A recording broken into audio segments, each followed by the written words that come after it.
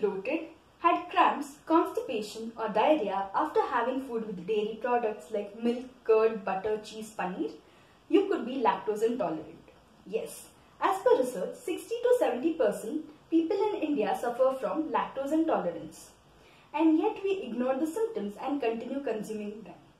I, Dr. Usha, Ayurveda Consultant at Jeevottama Health, Bilekhalli, Bangalore, will brief you about lactose intolerance today.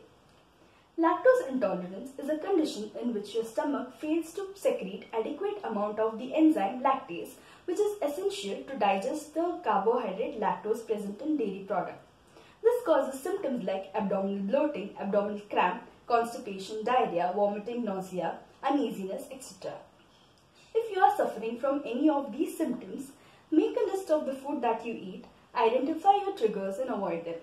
Substitute dairy products with non-dairy alternatives like soy milk, almond milk, tofu, vegan cheese, vegan butter, etc.